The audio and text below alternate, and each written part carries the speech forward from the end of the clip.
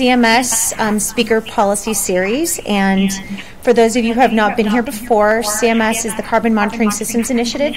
We started a policy series as part of our research for CMS, and it's really to bring in people in the industry of different type of carbon science, whether it's biomass or flux or ocean carbon, bring it to Goddard, bring it to NASA, and give us some perspective on how decisions are made or how products are really used outside of the NASA institution, and really give us some understanding of how CMS could be valued outside of the research realm. So today's speaker is Jeremy Freund from Wildlife Works Carbon. I'm going to allow him to give you his fantastic bio, but he'll be giving us his experiences and just insight on MRV and his experiences in the Congo. And he will be taking questions towards the end. If we don't mind holding that towards the end, it's appreciated. These sessions are recorded on Adobe Connect. Today will be a little bit of an abrupt end. Our Adobe Connect ends sharply at 1 o'clock. So for those of us that are logged into Adobe, please know that you can still continue discussion after 1 via the telecon, but the video recording will end promptly at 1. So the CMS Policy Series is also co-hosted by the Joint Global Carbon Cycle Center, and there are refreshments in the room courtesy of the JGCCC. So without any further delay, Jeremy, thank you, and we are all yours. Thanks. Okay, thanks, Vanessa. Okay. Well, thanks everyone for coming here, and for those of you I can't see online, I'm assuming there are a few of you. When I first walked in the room, there was only one person, so I'm glad to see that people are shuffling in now. My name is Jeremy Freund. I work for a company called Wildlife Works Carbon. We are a project developer, and the title of my talk I have actually changed slightly from the advertised title. I think that, at first when I was asked to give a talk for a carbon monitoring system forum, I'm a remote sensing scientist, so I thought, okay, I'll define a pixel, and then I'll talk about spatial resolution, and then I'll talk about temporal resolution. All of us, I'm not supposed to move from the podium, sorry, which all remote sensing scientists like to do. But I want to, in this talk, take a step back, and I want to talk about some challenges and some solutions to those challenges. And my goal is to get us all to maybe think about a little bit bigger than our particular expertise or our particular science, and see how maybe some of these areas can fit together so that we can address the real problem, which is protection of forests and mitigation of climate change. Or at least that's my idea of what the real problem is, or the real challenge. So my talk is now called Forest Protection in the Tropics, which is fairly mundane. But the second line, reference levels in MRV, remote sensing, in situ, or both. I'm going to talk a little bit about whether we should be using remote sensing alone or predominantly to tackle these problems, whether we can't do that and we need to be on the ground and dealing with people, or whether it's a mixture of both. And I think you could probably guess that my philosophy is that you need both. But I'll go about setting out to prove that in this talk. So you have to have a slide that delves into what you're going to talk about, and I'm going to speak really quickly from now on. I will note that I've been told that you'll have a chance to ask questions at the end, so I'm going to go through these pretty quickly. If there's something that you wish I had spent more time on, please note it down and ask me at the end, and I'll stay here as long as you want answering questions. We could be here all night. I'd be happy. I like talking about this kind of thing. So I work for a company called Wildlife Works. I'll go into a little bit about who we are, what we do, and how we do it. I'm then going to talk a little bit about key concepts behind avoided deforestation and what our particular brand of avoided deforestation means.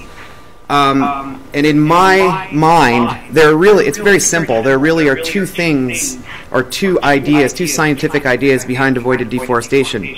There's reference emission level, or measuring historical deforestation, and then extrapolating that into the future. And then there's MRV, or monitoring carbon pools in the present, in real time, and into the future on a recurring basis.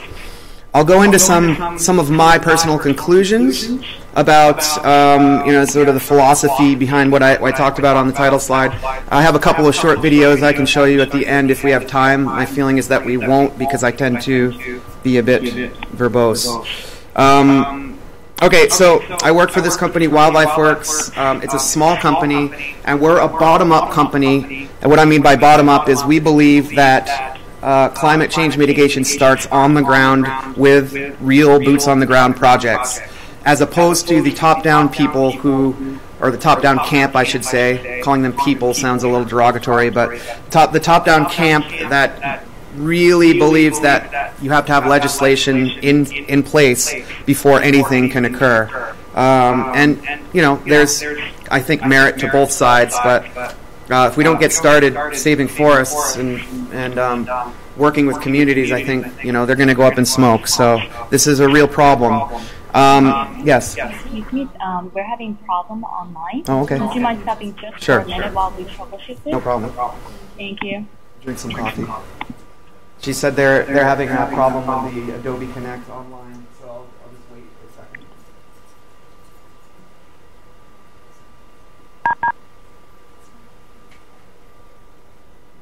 By problem, do you mean that nobody heard anything I just said? Is that is that what happened? It's okay. I'm still in the introduction, so.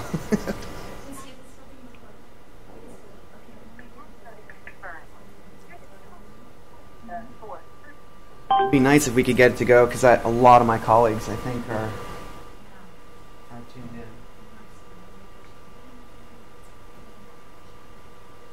What's the...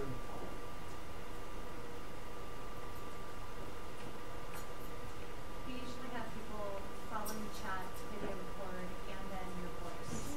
James Edwards.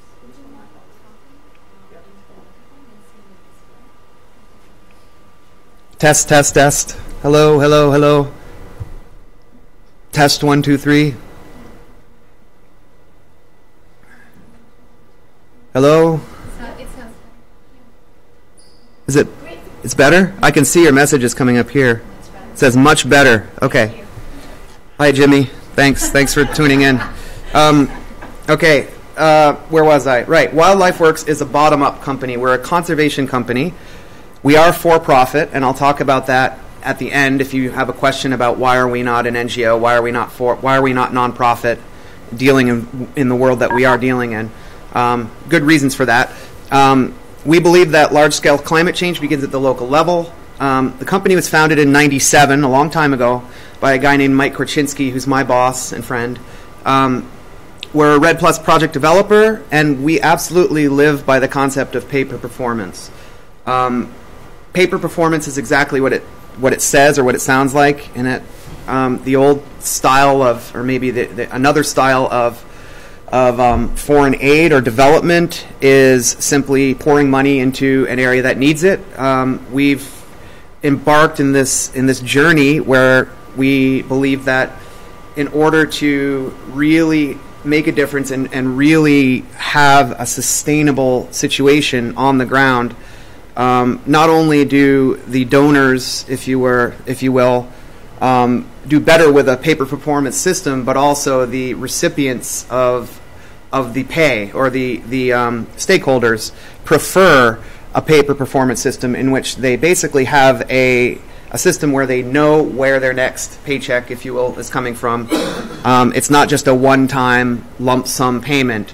They're able to rely on the system that we try to create, which is essentially a full-time job that results in a paycheck that comes every however often, a couple weeks, a month, like we're used to.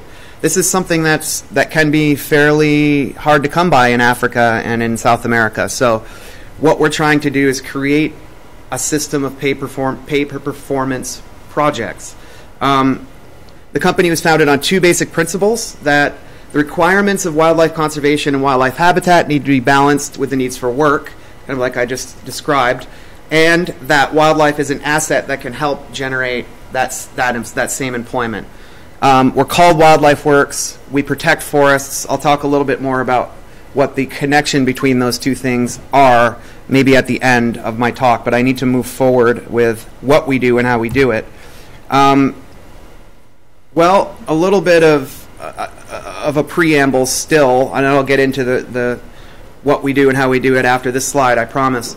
But firstly, Red Plus is the industry that we are working in, that Wildlife Works is working in. There are many different definitions of Red Plus, but one thing that I think is fairly certain is that Red Plus is much more than just MRV. There's a whole socioeconomic side to it. There's a purely economic side to it. There's an anthropology side to it. There's, of course, a remote sensing side, a GIS side. There's all kinds of science that is being thrown at this thing called Red Plus. MRV is a large part of it, and I will talk extensively about MRV in this talk. MRV, if you drill down, is much more than carbon accounting. MRV can be the monitoring biodiversity. In fact, most Red Plus projects you'll find out there won't sell a carbon credit if they aren't monitoring biodiversity and trying to enhance biodiversity. I'll talk a little more about that in a few slides after this. Drilling down to MRV and carbon monitoring, I believe there are two main pillars for avoided deforestation. There's measuring threat of deforestation, and that really amounts to determining an historical deforestation rate by basically estimating forest conversion over an historical reference period. And this is where your remote sensing comes in, and some GIS, but mostly remote sensing. Remember, throughout this talk, I am a remote sensing scientist, so if I get off into tangents, I'll try to ground myself by speaking about remote sensing. That's kind of how I tie things together. The second pillar of MRV or carbon monitoring is monitoring carbon stocks. Now, you can't really monitor carbon stocks in the past. You can make a guess at it, but what we're trying to do with these RED projects is get a really good idea of our carbon stock or our carbon inventory in real time and then moving forward on a recurring basis. And that's really what MRV is. MRV addresses, as I said, number 4, MRV addresses the very last item, or measuring of carbon stocks, and is an integral part of any carbon system. If you want to talk about flux, measuring biomass, verification, validation, MRV ties into all of those things. This is my clicker. Okay. So the first pillar that I mentioned is called assessing deforestation threat, or really monitoring deforestation in the past. And some people call it a reference emission level. Some people call it monitoring historical deforestation. Whatever you'd like to call it, it involves measuring land use, land change. It's a land use, land change problem, and so it inevitably involves remote sensing. So now I'm going to get into a little bit of remote sensing. In the first, I told you I wanted to talk about challenges and solutions. So one of the first challenges that I was given or presented with when I started in this industry was to monitor historical deforestation and monitor it accurately, because when there are organizations or governments out there who are going to pay whoever for carbon credits or for avoided deforestation, they want to know that historical deforestation has been measured accurately. And in fact, it's the most controversial issue out there in avoided deforestation right now. I can tell you that with 100% certainty. It's happened to me. Historical deforestation, monitoring of historical deforestation is the most important part of any avoided deforestation project or program. Okay, so measuring historical deforestation is a LULUCF problem.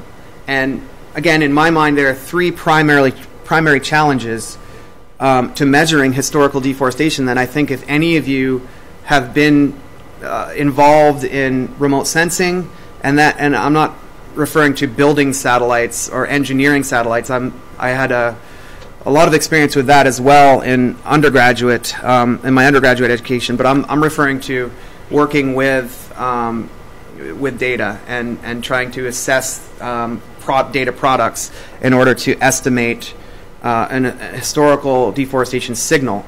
The primary problem, I think anybody will tell you this. I doubt I'll get much argument with this with these three statements, but if so, let's talk about it afterward. The three main challenges: cloud contamination, compositing, and cloud removal often results in significant inaccuracies. I don't think there's any way around saying that or saying that that's not true.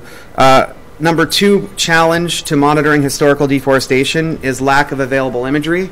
Again, even after the Landsat archive was made free by, was it George Bush Jr., I think, did that? Just a nice thing for him to do. We still don't have enough imagery. We're always looking for more imagery, and there are always data holes, if you will. Again, that can jeopardize a temporal signal, and I've been working with temporal signals for a long time. For some reason, I always fall back on Landsat. I think many of you would understand that feeling of comfort with Landsat. But moving along, number three challenge to monitoring historical deforestation, and this is a little more obscure, but I can tell you that it's real, is that dryland areas, or areas that are not necessarily typical forest areas, get either overlooked or misclassified by many global systems, and I will give you examples of that moving along here.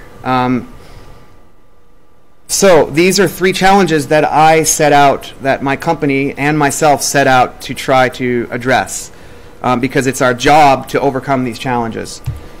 Challenge number one, cloud contamination. Here is a data set called FACET. I can't remember what it stands for, but it's a lovely data set developed at the University of Maryland and also in conjunction with a Congolese remote sensing department called OSFAC, both obviously world-class institutions. But you talk to Matt Hansen, and he will absolutely agree that, as you can see, there are areas that just they have data dropouts, and that's what that red is here. The black outline here is the area that we chose to measure historical deforestation. So you can see there's going to be a little problem here. It's pretty obvious that we happen to choose an area that we're most interested in, and the reason why the data is gone here is because of clouds. Another challenge that I talked about is image availability. This same data set, while it looks beautiful, and it is a beautiful data set, but when you start getting into dealing with temporal issues or monitoring this and that across time, you start to run into issues like so.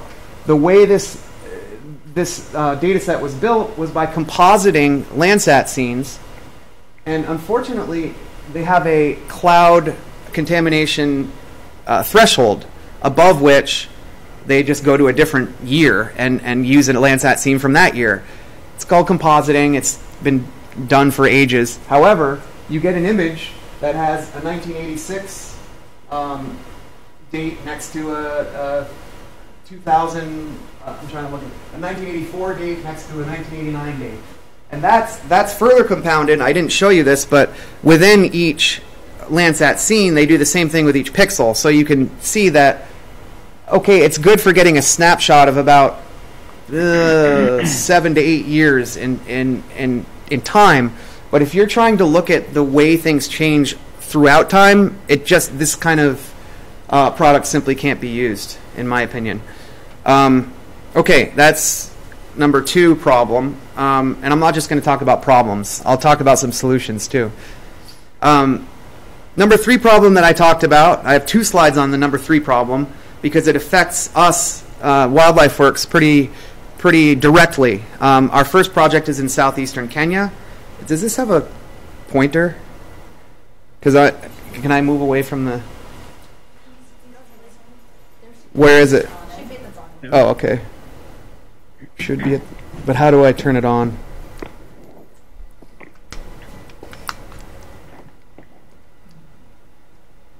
Oh, there it goes. Okay, thanks. Thank you.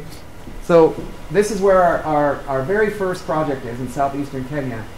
And I don't know if you can see this, but the green is is the brand new Global Forest Change product. Again, Matt Hansen's product coming out of the University of Maryland, just up the road. It doesn't call any of this area forest. It classifies it as non-forest. Well, that's a problem because we say we're protecting forest. So let me move to the next slide. We have a request for you to stay with Well, okay. Is this better?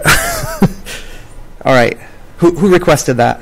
Was it Jimmy? Was it Jimmy Eggers? Sorry. Okay. Sorry, guys. So as I was saying, many of the global systems coming out now do not classify dryland forest as forest at all. And I gave an example of the Global Forest Change product classifying the entire area that our first avoided deforestation project in as non-forest. Here is a zoom in, if you will, of and using a slightly different product or different data set from that same Global Forest Change product, and as you can see, unfortunately you can't see the legend. The legend is covered by my ugly face in the bottom right, but there's a legend down there. And basically the yellow, anything that's yellow is 10.01 to 15%. So the brown and basically the yellowish is classified as non-forest.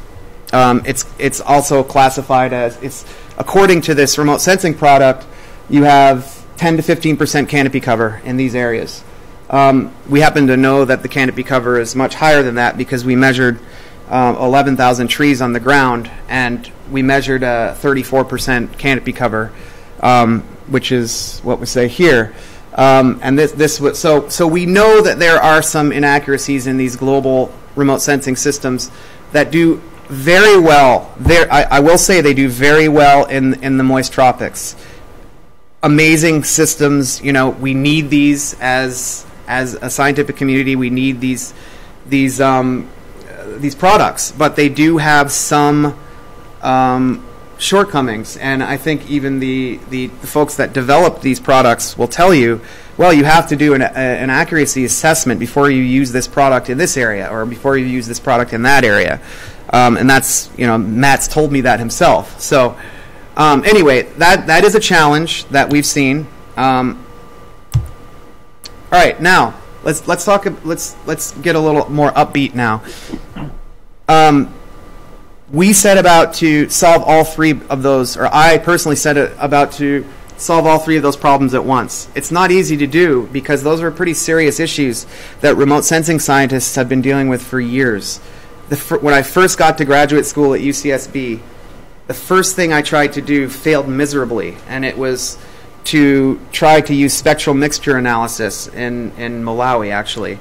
And I realized right away that, well, this is not just counting pixels. There are some serious issues that you need to get around, and I know Molly knows what I'm talking about. So this here, oops, sorry.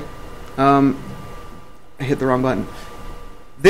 I wanted to show this because our solution, stems from something that was developed at the Aros Data Center, the U.S. Geologic Survey Aros Data Center, by a guy named Gray Tappan and Matt Cushing, and also a guy named Mike Buddy. These are folks that I worked with in grad school at varying levels. And what they did is they developed a sampling system based in GIS and it's too bad that this is covered, but essentially they figured out that you don't need to look at every pixel to understand what's going on in a temporal system. You can sample across space and then look at those same samples, what those individual dots are doing throughout time, and get a good idea of what's happening throughout time globally. What's covered is an actual completed raster or basically a land cover map that was derived out of this sampling system. And this is this has gone almost defunct, but the system that we've developed is highly based on this original. It's called the Rapid RLC, Rapid Land Cover Mapper, and it's still online. I don't know who's using it, but it's a brilliant system that kind of got overlooked except by everybody except for us. Okay, so we set out to kind of build a modern version of that Rapid Land Cover Mapper and add some modern kind of bolt-ons to it so that we could try to address those three challenges. It was developed by myself and a guy named Kyle Holland, which some of you may know. He now is a president of a company called Eco Partners, and they do a lot of RED project development consulting. He's also a PhD student at UC Berkeley in the Environmental Science Policy and Management program. It uses a sampling approach to data collection like the Rapid Land Cover Mapper. It does not require wall-to-wall coverage, which I know is almost blasphemy saying in front of remote sensing people. And one thing that it does that is a little less obvious is that it builds capacity because it requires teams of analysts. If you're going to start doing heads-up digitization of individual samples, you're going to need a lot of people to do it. But that's not always a bad thing. Okay, so we recently have employed this biomass emissions model concept in a 5-county jurisdiction in southeastern Kenya. This area may look familiar because this was the area that I showed you that the global forest change product called non-forest. So what we have done is we have employed a system of samples of varying density, and we use a higher density in areas that we know are changing quicker and a lower density in areas that we know are not, like protected areas. Let's see. So areas with larger conversion threats sampled more densely, which is what I just said. We also substratified land use into core and edge, in their core and edge components because of various studies that have shown that deforestation or conversion is happening more at land use patch edges than right in the middle. So, for instance, where forest meets savanna or where forest meets non-forest, it's kind of stands to reason that that's where the majority of the conversion would be happening. All right, so this is really just, it's hard to see, it looks solid here, but this is just a lot of dots, a lot of samples. Same here. Okay, so here is, okay, so this is another area that I think if you remember the slide with all the red that I showed where I said cloud contamination was an issue? Well, that's okay using this biomass emissions model system. As you can see, if you lay a bunch of samples over the area, samples, dots, whatever you'd like to call them, the analyst really just needs to identify if a sample falls over cloud, and that's what the blue is. And I'll talk about why that's okay. I think I have a slide to talk about why that's okay in a moment. And by the way, what you see on the left here is our kind of follow-on to the Rapid Land Cover Mapper GIS cartridge that we built in-house. So it basically allows you to move from one sample to the next, zoom in on it, and do a heads-up digitization or basically a classification, a categorical classification of that sample. Okay. Now, here's another look at that 5-county area with all the dots laid on it. And basically, the way we handle the lack of available imagery issue is to require that each sample point be observed at least twice throughout the historical reference period. So it's okay if in the first year you had this entire area is covered with cloud, as long as for two of the other years that you are looking at this particular area, you have coverage at least twice, so that you can at least look at what that particular sample did throughout time once. So from time A to time B. And I don't know if you can see these little red, you really can't see them, but there are a couple of red dots interspersed. And those are areas that we were not able to look at those samples more than once, and so they basically have to be thrown out of the system. And this, we've set a threshold of 90%, so at least 90% of the samples must be observed at least twice. And this is how we can get around requiring full wall-to-wall pixel coverage of every of the entire area. If you think about how land use land change models usually work, they require full wall-to-wall coverage.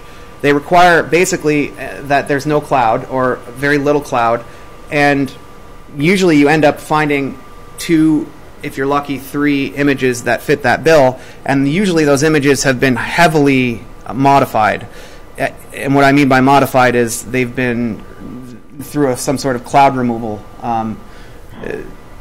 filter, if you will, and that usually results in using imagery from a different date or some sort of interpolation. This doesn't do any of that. We do no cloud removal, we do no interpolation, and basically it's a categorical system that collects categorical data at these sample points. Now, I'm going to have to start speaking a little quicker here, I think. How am I doing on time? Okay. Oh, okay, that's not too bad. So I wanted to show you this picture because this really delves deeply into, or it takes a deeper dive into why these global remote sensing systems cannot identify or have trouble identifying forest in dry areas. This is in that same area of southeastern Kenya that I showed you before, where we're protecting forest. As you can see here, with the naked eye, anybody in this room can tell me where a field is, because you see these squares and you see different shades of dirt, basically. It is in a dry time of the year, but even in their wet season, their trees really don't have leaves. They have tiny, tiny leaves. Sorry, I moved away from the mic again. Sorry, the trees in southeastern Kenya in this acacia comifera forest, which is a semi-arid forest, they photosynthesize through their bark. So when you take a satellite and look at the ground, you're not looking at leaf area index. You're not looking at greenness. You cannot use NDVI here. There is no NDVI. You're looking straight at the soil.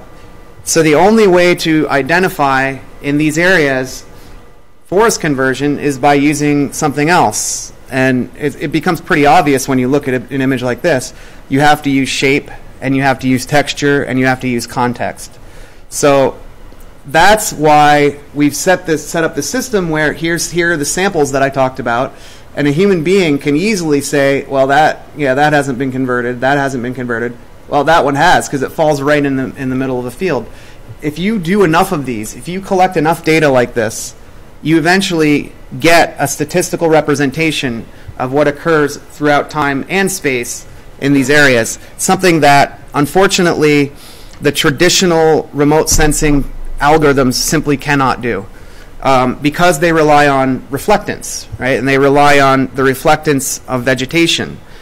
There is no traditional vegetation here. There is vegetation. And if you ever go there, I think I have a few pictures, but the trees they look like they're dead, but they're actually alive and photosynthesizing, again, through their bark. The leaves are tiny, tiny little things. But you certainly you get no LAI out of this. So this is a special case.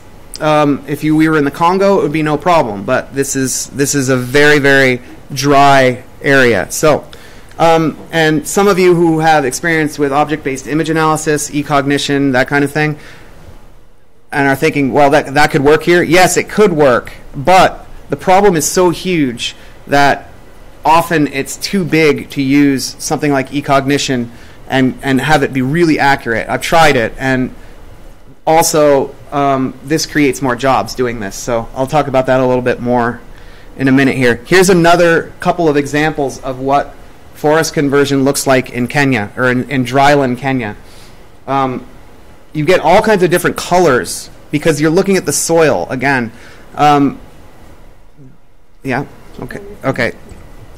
And in some places you probably could discern forest from non-forest, but in most cases it's very difficult to do. So what we've done is laid a grid of samples, especially in this image, a grid of samples, and we train analysts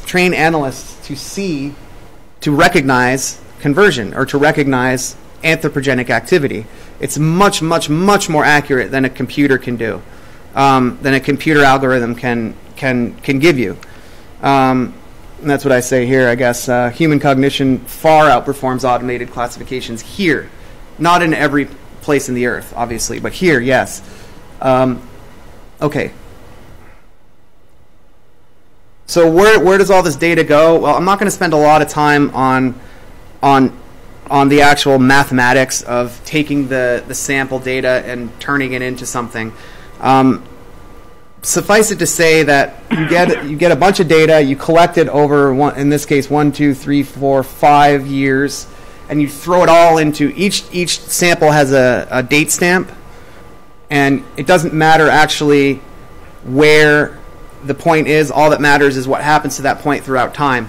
So you can throw it into a logistic regression, you can throw it into a linear regression, a polynomial, whatever you think is, basically whatever you're going to get away with that the industry doesn't tell you that you're doing it wrong. Because the reason I say that tongue in cheek is, here you're measuring data, here you have measured data, but once you get out into this area, this is extrapolation into the future. So you can see there's a pretty big difference between using a linear model, which blows up, a logistic model, which we tend to use at WildlifeWorks because it asymptotes, and in my opinion is a much more realistic, and also in several pieces of literature that I've read on the theory of finite resources. You have deforestation that's low in the beginning, speeds up in the middle of the process, and then peters out as the forest becomes scarce. So I've gotten in, let's not say arguments, healthy conversations with many scientists in this industry over why we should not be using linear type regression for measuring historical deforestation. But that's a conversation that we should probably save for maybe having a beer or even something stronger, because it's a very controversial issue. Okay. Now let's talk about MRV a little bit. How much time do I have, Vanessa? Okay. Great. So I've talked about measuring historical deforestation. I want to talk a bit about measuring MRV, measuring carbon stocks, and some of the philosophy behind that and how we do that as a company. All right. You see here some guys with a D tape, a diameter tape, measuring a pretty big tree. And essentially, that's how we measure carbon on the ground, or above ground carbon. I think I think all of you, having been through high school, probably know that if we want to measure emissions, or what would happen if you burned a tree down, you have to measure the tree and then relate that to CO2. So emissions originate from the burning of a tree. We assume that we're protecting a tree that would have been burned, but we can't estimate emissions by burning all the trees down. That wouldn't be a very good idea. So we have to measure trees. The reason I put this Richard Feynman quote here, or this Richard Feynman philosophy here, is because I was actually surprised when I saw one of his lectures where he said that trees come from the air and not from the ground. And if you really think about how trees photosynthesize, they actually do get most of their biomass from the air. So they really are the lungs of the earth. And if you ever get to see this Richard Feynman talk from 1983, you can YouTube it. It's absolutely amazing. It'll change your life. He's a really weird guy, too. It's fun to watch him. Weirder than me, if you can believe it. So a typical tree is about half water and half biomass, or living matter, and half of that is carbon. So if we know a tree is about a quarter carbon, and then we know how much of a tree is CO2 equivalent, you just multiply the molecular weight of carbon, or you divide the molecular weight of CO2 by the molecular weight of carbon, In other words, 44 over 12 is CO2 to carbon, so you can get the estimated amount of CO2 that would be emitted into the atmosphere if the tree was burned. Okay. I wanted to have a slide here to talk about threat. Why are we protecting these areas? Why are we protecting these specific areas? Well, here's an example of a project that we started a couple of years ago in the DRC that is facing extreme threat. And as you can see here, the Democratic Republic of Congo is known as an HFLD, or high forest, low deforestation country, in that there is extreme threat facing the Democratic Republic of Congo, but historically there has not been that much deforestation. Why? Because they've been at war, basically, for the past 10 years or longer. They're coming out of war now, and I travel to the DR Congo a lot. The place is absolutely booming. It's on the verge of becoming a major development country. Kinshasa is changing daily every time you go there. So basically there's a lot of threat of infrastructure being built, and I shouldn't use the word threat. There will be a lot of infrastructure. It's already coming. They're building roads. They're building all kinds of structures, and with that comes deforestation. It's what happened in Brazil. It's one of the main ways that Brazil was able to bolster their economy, was to use their natural resources. What we're trying to do here is to make sure that the natural resources are used sustainably, and not, clear cutting is not used as the way to make the Congo rich. So it's a real threat. And if you leave it to certain entities, they will go in with big machines, cut down the forest, and somebody's going to get rich on it. Well, that's what we're trying to stop. So see all this white here? This is not all natural. Some of it is natural down here. Some of it's natural savanna. But these orange blobs or polygons are logging concessions. And as you can see, the threat is moving northeast. Well, this is our little purple project. So we're right at the cusp of where the threat is, and they actually just built a road. Here's Kinshasa. A road was just built that comes in through here. So we did a very, I would say, quite robust analysis to determine where was the best place to save 300,000 hectares of forest, and this is where we decided to do it. Now, what we actually did is we converted a logging concession into a conservation concession. That's one way to do things, especially in the Congo Basin. So let me move on. I know I'm running short on time now. Here is the way that we measure carbon. Now, I just showed you a bunch of remote sensing gobbledygook, but these are permanent plots where we actually walk to and measure. And so the way that wildlife works, and I think a lot of other avoided deforestation project developers measure carbon in real time and into the future, is by using a system of permanent plots on the ground. I haven't found a way around that yet. I've heard a lot of people say, oh, you could just do it with LiDAR. Or a lot of people say, well, you can do it with a combination of LiDAR and groundwork. I've yet to see something that's cheap enough that can get to these places, period. This is, middle of nowhere Africa, remember. And that is readily available. I'm speaking of LiDAR now. I can't wait for the day when LiDAR can solve all of our problems, but we're just not there yet. And remember I said I'm a remote sensing scientist, so I would love for LiDAR to be able to solve all of our problems, but we're not there yet. And we still need, groundwork is still incredibly important. That's a long-winded way of me saying that I believe that in-situ ground, boots on the ground, measurement of permanent plots is still the way to measure carbon. All right, this is our project in, it's actually two of our projects in southeastern Kenya. And as you can see, it's situated between two national parks. Our goal was to create a wildlife corridor in addition to protecting their habitat.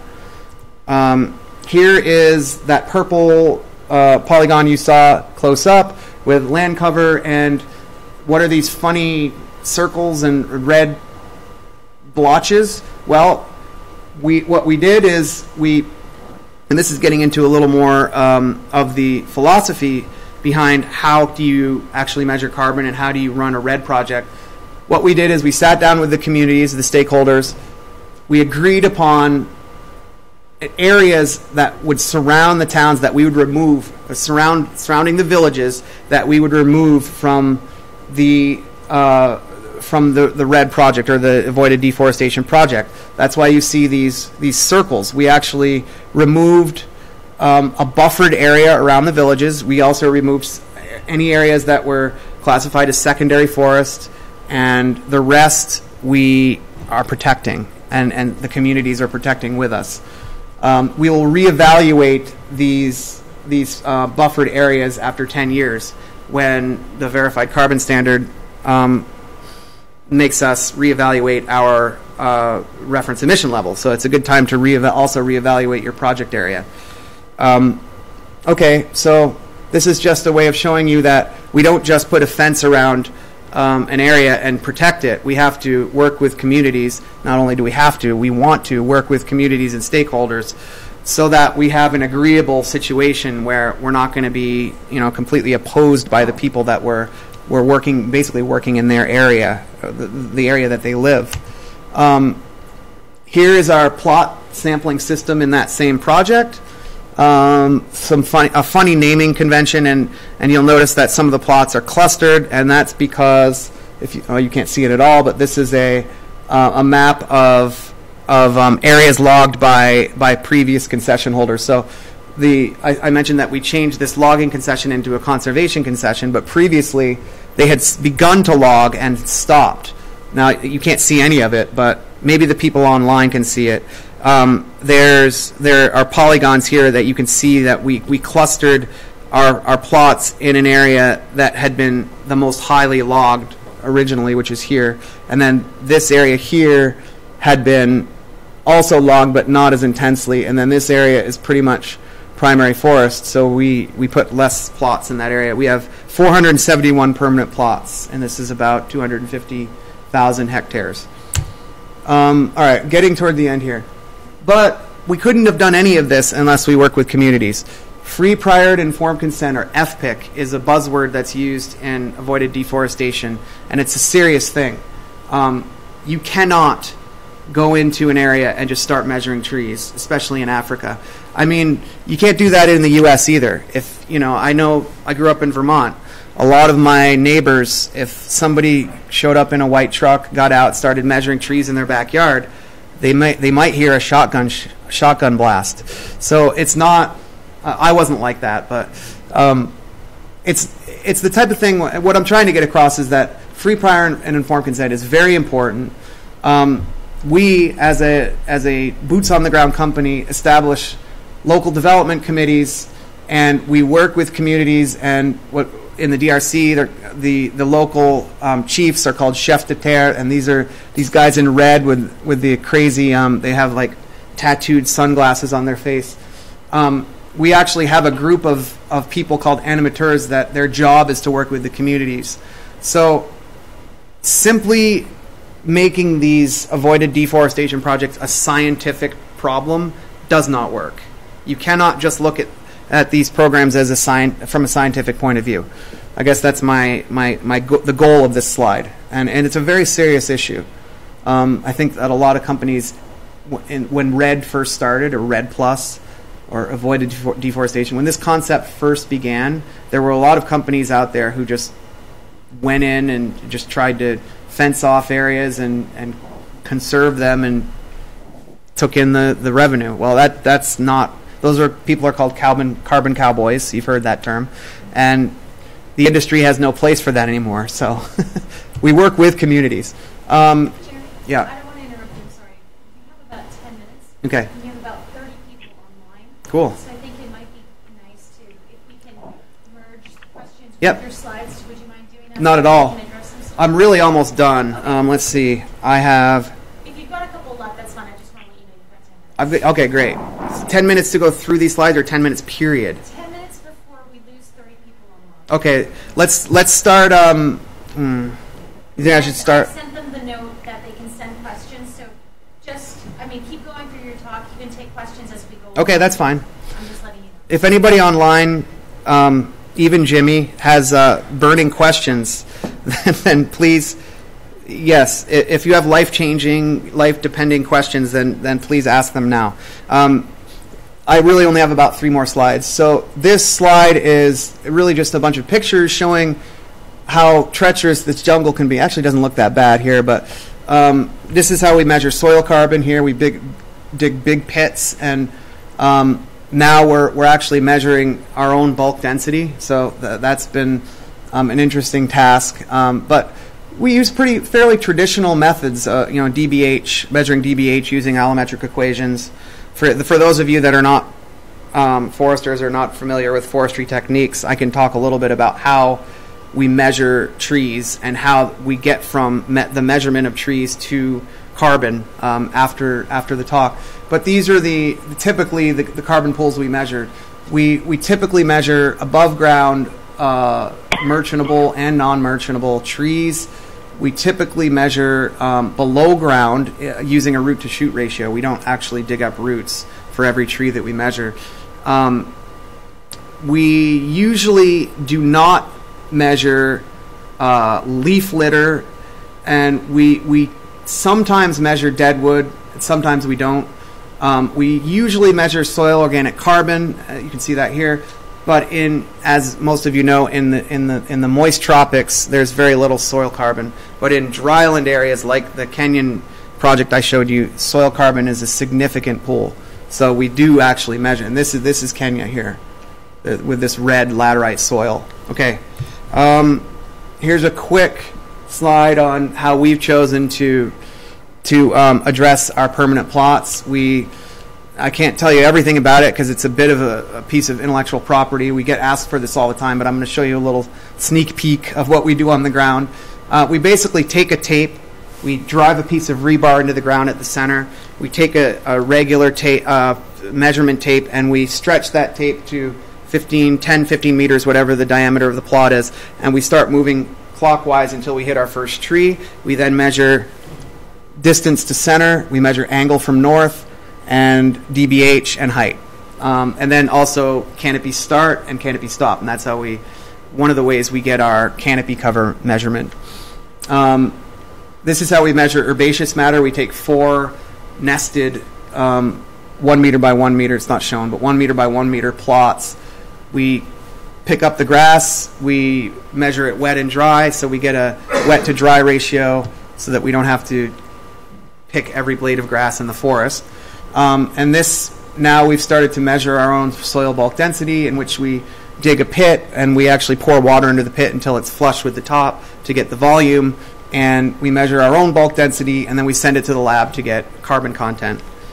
And sorry, this funny looking one, this is how we measure something called activity shifting leakage, which if I got into right now would take me hours, and probably we'd all be arguing with each other. But activity shifting leakage is something that we have to measure, and it basically is a measure of where the activity would go. Once we protect an area, does that deforestation activity simply just go somewhere else? And we have to account for that. So we have to measure the areas in which that activity is most likely to move. This is how we do it. We do it basically a triangular transect, and we look for stumps. Okay. It's not just about measuring trees. We also measure all these things here. All kinds of things. Animals, water holes, roads, all kinds of things. Here's a map of some of the aerial transects we've done on our project. Here's another map of, I believe, if I can read it correctly, these are elephant sightings. So we've got a lot of elephants in Kenya. And I forgot to mention, or you may have seen in the news, that we have major issues with poaching. So that's one of the big fights, I will say, in our Kenyan project. It's not true in our Congolese project, but we have unarmed rangers in our Kenyan project that their job is not only to address and protect against poaching, but also to mark down whenever they see an elephant. So that this is a great way to monitor elephant migration patterns. We also monitor. This is another type of animal. Okay, these are collared elephants. So this is a much larger elephant population monitoring system that we took part in, I believe, with Kenya Wildlife Service. So the point is that we're monitoring biodiversity as well, and this is something that the CCB, or Climate, Community, and Biodiversity Alliance standard requires. So it's not enough to just measure a couple trees and say, give me my money. These have to be extremely robust, well-rounded, permanent, verifiable projects. Okay, not only do we have to measure, or do we want to measure biodiversity, we need to also measure the socioeconomic impacts of our project. Here's just a map of some household surveys that we've done. We've taken the results and we've fed them back into our projects. And here's what it looks like to do a household survey. There's the mama sitting outside doing our survey with her kid saying, "What are you doing? Why are you doing this, Mom?" But it's a very important thing. That's a typical Kenyan mud house. Okay, look, I'm at my conclusion slide. We're almost done here. I just want to say that, again, I'm a remote sensing scientist. It has its place. It's invaluable for measuring historical deforestation. I'm not sold on remote sensing for historical degradation yet. I'm sure we can do it one day. That's something that we can have these brilliant minds at UCSB and University of Washington and University of Maryland do. LiDAR, it will be ubiquitous when it is ubiquitous and when it's affordable. I'm not sold on LiDAR yet. LiDAR works when you're studying one place at one time in the U.S. and you've been given a deal. It's expensive. It's hard to get LiDAR into Africa. It's not impossible, but when you have a recurring problem, LiDAR becomes challenging. Places like the Congo Basin, deep Amazonia, Borneo require this free, prior, and informed consent, or working with humans. Human interaction builds trust. Without a participatory, transparent process, forest protection in REDD+ will not work, and I can tell you that from experience. My conclusion is that we need both. You remember in the beginning when I had this title that said computers or remote sensing, in situ, or both? My conclusion is both. We need to use science, but we also need to remember that the goal of this science is to affect people and to help people. We study climate change because the human race is interested in studying climate change. If the human race gets obliterated, it doesn't matter how hot it is on the earth. So this is about people. My science is about people. I know that's obvious to most people, probably in this room, but it's not obvious to everyone. So I like to say it at the end of my talks. Both science and socioeconomic type of activity, I think, need to be used. Remote sensing should be used as a tool, but we cannot rely on remote sensing alone to affect these avoided deforestation projects. We have to use all types of science, including anthropology, including even the fringe sciences like some of the more human-oriented social economic sciences. And that's my belief. If we can all come together and take a step out of our office and kind of look at the next scientists and what they're doing and look at what different people are doing to try to address this problem, I do believe that avoided deforestation can work at scale. And that's the issue, is getting this to work at scale. Okay, that is the end of my talk. Thank you very much. You can clap.